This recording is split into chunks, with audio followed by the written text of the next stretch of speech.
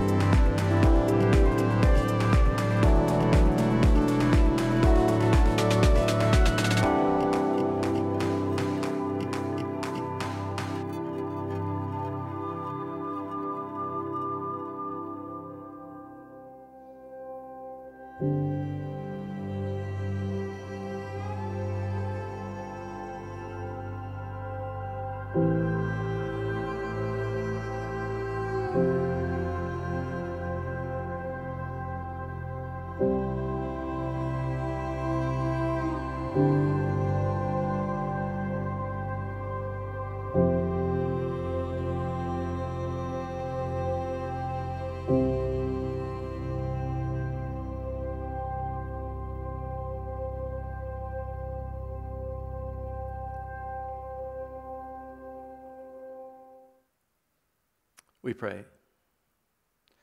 Precious Jesus, we come before you today shouting, Hosanna to the Son of David, Hosanna in the highest. We wave palms as we recognize you as our King of Kings. We pray that you would send your Holy Spirit to guide us to recognize your kingship in our everyday lives. Heavenly Father, thank you for sending your Son Jesus to take away our sins, to give us a free spirit to worship you. We pray this in the name of Jesus. Amen.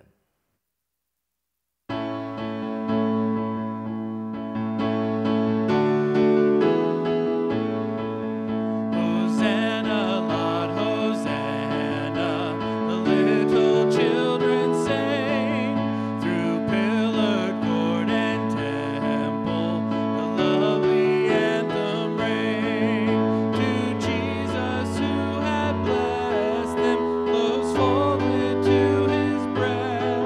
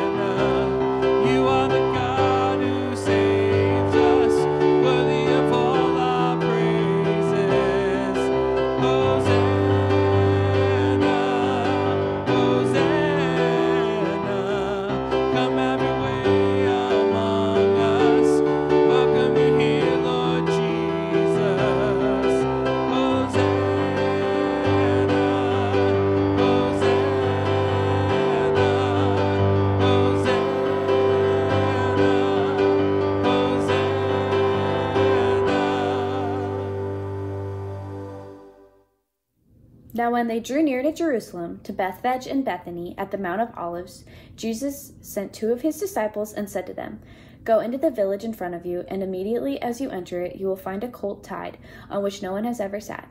Untie it and bring it. If anyone says to you, 'Why are you doing this?' say, 'The Lord has need of it, and will send it back here immediately.'" And they went away and found a colt tied at a door outside in the street, and they untied it. And some of them standing there said to them, "What are you doing untying the colt?" And they told them what Jesus had said, and they let them go. And they brought the colt to Jesus and threw their cloaks on it, and he sat on it. And many spread their cloaks on the road, and others spread leafy branches that they had cut from the fields. And those who went before and those who followed were shouting, "Hosanna! Blessed is he who comes in the name of the Lord. Blessed is the coming kingdom of our father David. Hosanna in the highest."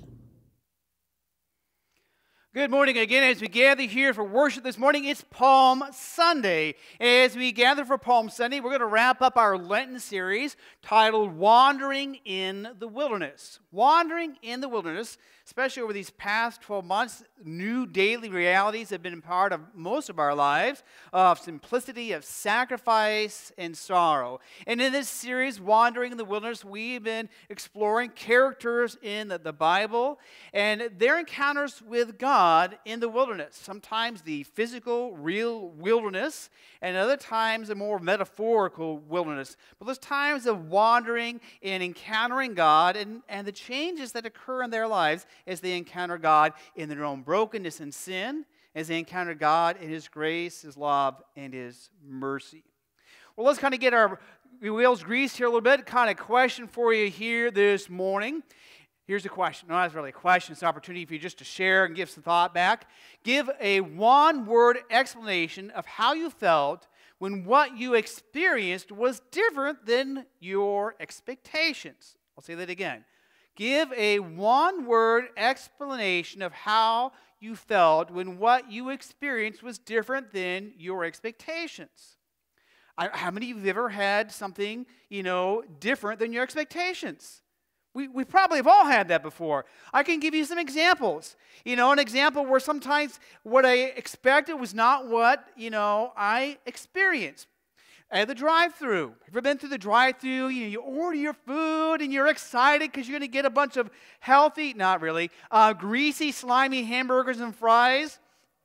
Tastes so good, not good for you.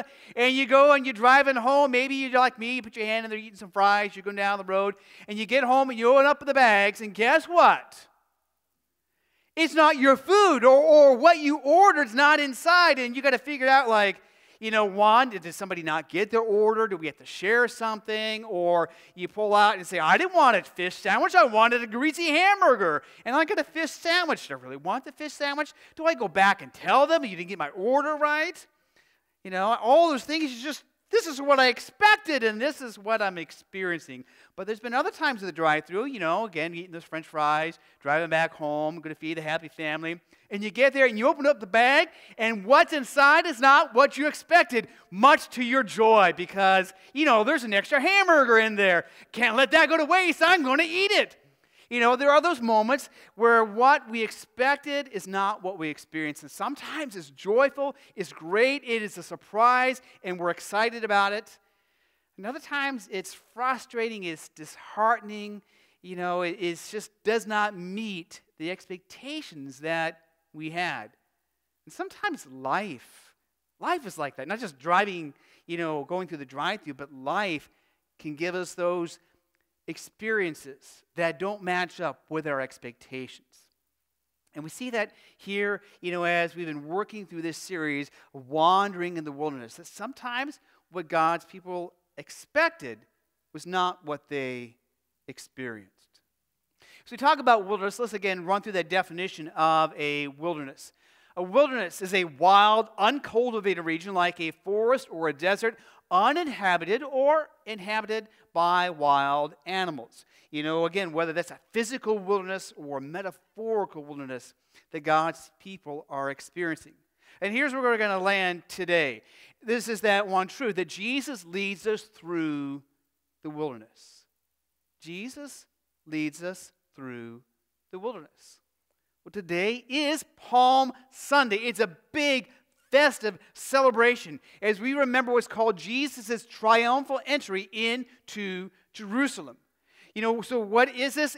This is a celebration. It's a time of a kind of a party. It's excitement. If you're here in worship, you hear the palms, you can wave the palms. At home, you'll make something up, wave your hands, get excited, because Jesus is coming. He's entering Jerusalem. He's riding on a donkey. We're going to pick up here at Mark 11, verse 8. Let's read this together. And many spread their cloaks on the road, and others spread leafy branches that they had cut from the fields. So, their cloaks. Why put their cloaks on the ground? I don't know if you've ever done that before. Have you ever, gotten off your coat or something like that and put that on the ground as somebody was, walking before you? Well, in this culture, it emphasized their recognition of who Jesus is. It emphasized their recognition of their loyalty to him as the king. It was their recognition and support of him as their king. It's kind of like rolling out the red carpet for Jesus as king. And then the palms, as we wave the palms, and, today our palms are a little different than we've had before. Maybe not quite, what you expected, what your experience is, you're waving the palms. Or if you're at home, you're like, I really wish I was there so I could wave those palm branches.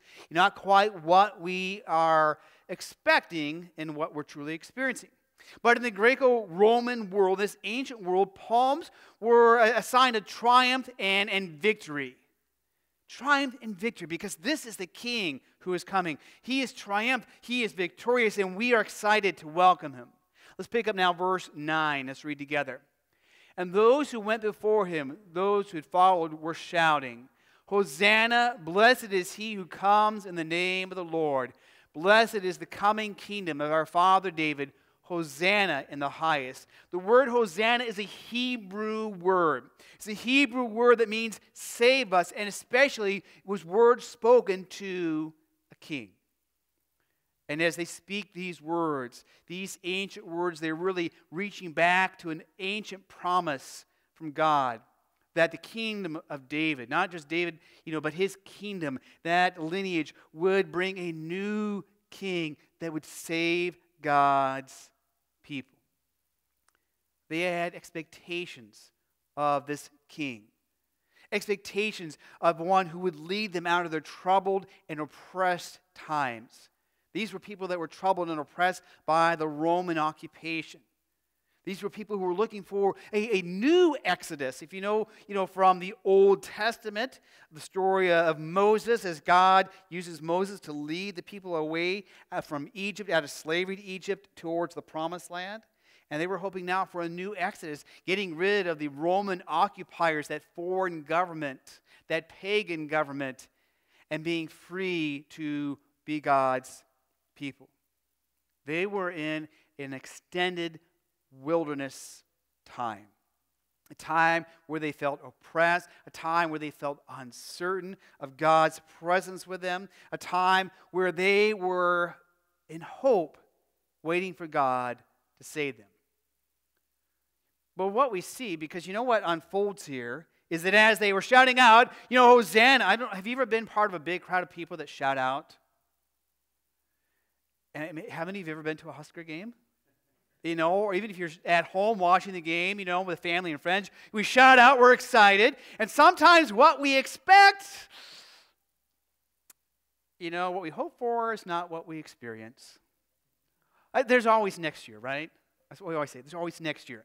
But here in the wilderness experiences of life, here for God's people of this moment as Jesus is entering Jerusalem, of all the ancient moments and the people that we have explored in Scripture during this series, and even for our own lives. In the wilderness, we may cry out, God, save us. And often what we say is, save us on our own terms. Save us the way that we want to be saved. Save us, and get us out of this wilderness. But again, here's the point that we land on. Jesus leads us through the wilderness. Jesus leads us through the wilderness. God, as we see in the experience throughout Scripture in our lives, that God is one who leads us through the wilderness. Jesus doesn't promise to change the wilderness. He promises to lead us through the wilderness. And we see this especially as Jesus.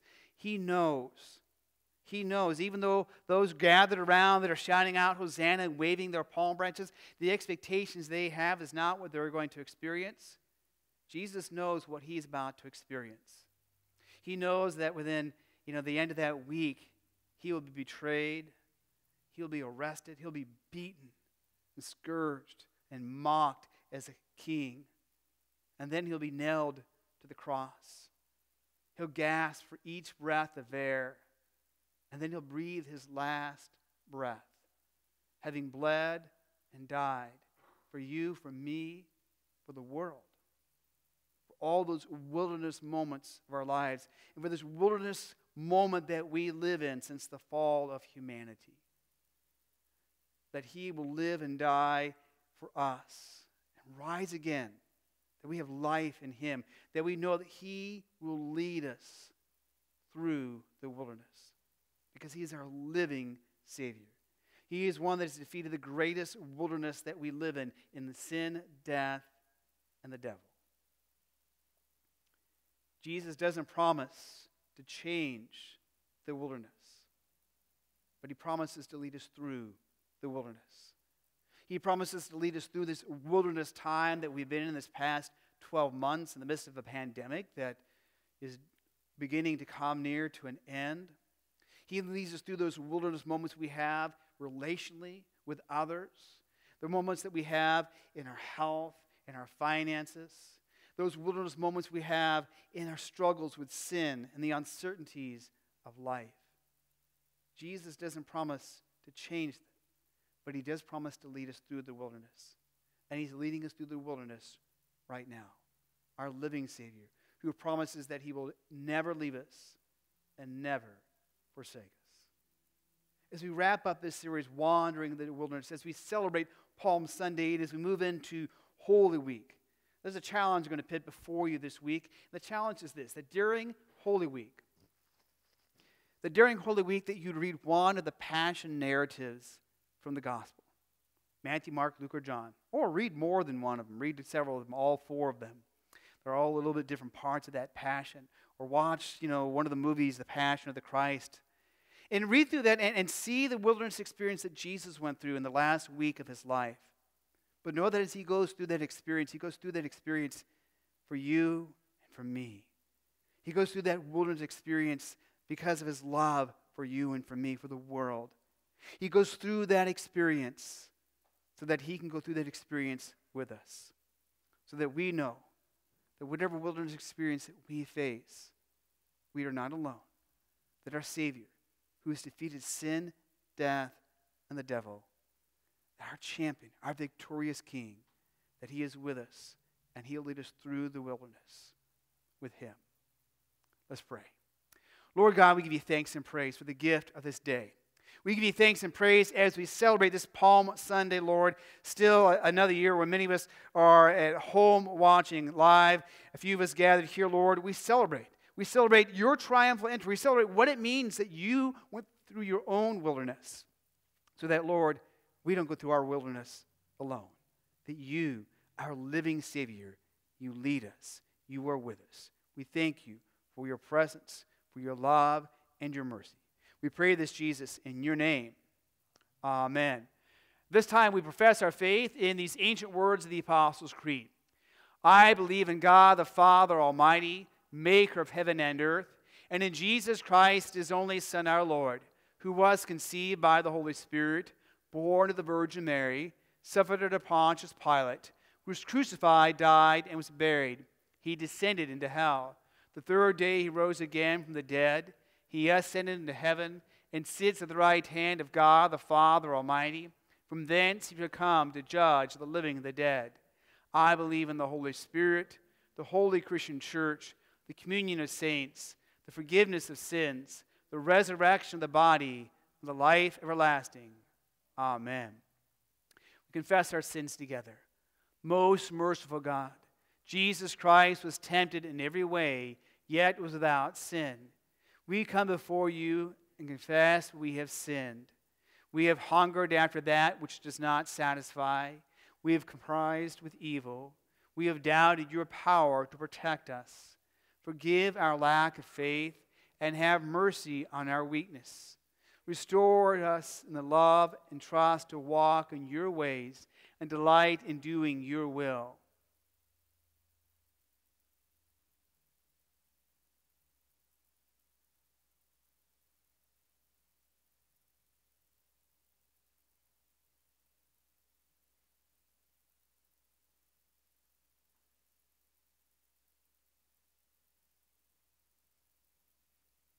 We hear God's promise. Because of his great compassion, God blots out the stain of our sins. He washes us clean from our guilt. Hear his promise of unfailing love and mercy. All of your sins are forgiven. In the name of the Father, and of the Son, and of the Holy Spirit. Thanks be to God. Amen. This time we return a portion of the gifts and resources that our God has given to us. This again is a response to a God who leads us in the wilderness, the God who gave his life for us in his Son, Jesus Christ. And as we gather these gifts, these resources, we use that to bless the community in which we live, to share his love in the community. We also use those resources so that we can build one another up in our faith. Those gifts you can do through the P.O. Box. You can mail that to our P.O. Box. You can text give at 84321 or use the QR code here or go online to holysavior.org. And one of the resources that we have for our faith, we use this both for our Sunday school and our confirmation as well as some of our small groups. It's also available for all of our families at Holy Savior, is the Right Now Media. And here's more about that resource. Right Now Media. It's for groups. It's for personal devotion. It's for parents. The bullseye of parenting is to raise children who become like Jesus. It's for kids. This is Phil. We're digging into the Bible, which, as we've mentioned, is more than just a book. It's for tough times. So when you recognize that you're trying to have a conversation with your spouse and they're not ready to talk, it's not helpful to keep pressing them. It's for every phase of life. If you've made mistakes with money, you know what that makes you? Over 12. And now, it's yours. We've purchased a Right Now Media subscription for everyone in our church. So check your inbox for the digital invitation and download the app for instant access to thousands of biblically based videos. Get equipped. Get inspired.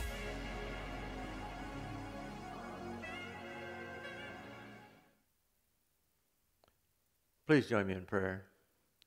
Jesus, we ask that you be with all those that are on our prayer list, wrapping your arms around them and bringing them comfort and healing.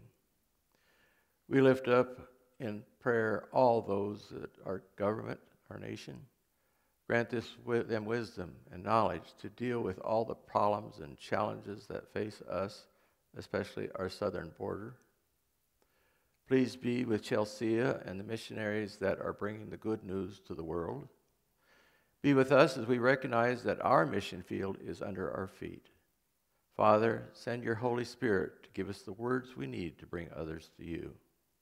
We pray this in the name of Jesus. Amen. Please join me in the Lord's Prayer. Our Father, who art in heaven, hallowed be thy name. Thy kingdom come, thy will be done, on earth as it is in heaven. Give us this day our daily bread, and forgive us our trespasses, as we forgive those who trespass against us. And lead us not into temptation, but deliver us from evil. For thine is the kingdom, and the power, and the glory, forever and ever. Amen. Please stand for the blessing. The Lord bless you and keep you. The Lord make his face shine upon you and be gracious unto you. The Lord lift his face upon you and grant you peace.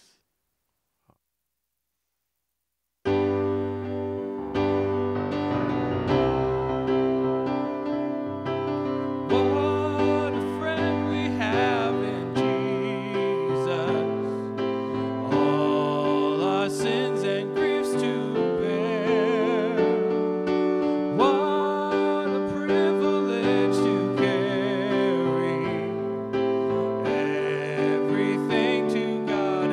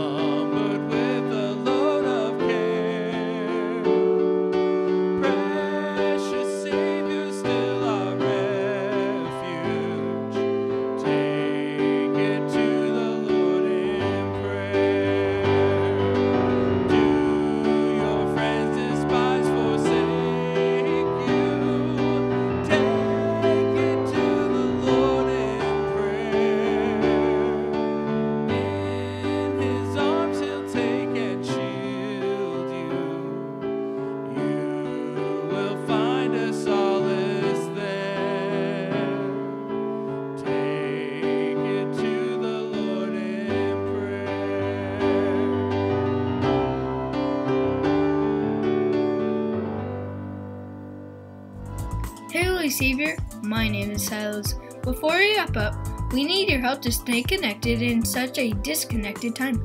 Please go to holysavior.org and fill out the connection card. This greatly helps us communicate, connect, and care for the Holy Savior family. Thanks, stay safe, and God bless. Goodbye. Hey, it's been a great joy to worship with you, to celebrate the Palm Sunday, the triumphant entry of our Savior Jesus Christ. Again, that challenge to take up during this Holy Week is to read the Passion narrative, one of the Gospels. Start with the Palm Sunday reading and just read all the way through up to the resurrection of our Savior Jesus Christ. Take the whole week to read that. Read a different Gospel every day. Enjoy that. Enjoy the beautiful day God has given us. God's blessings. Have a great day.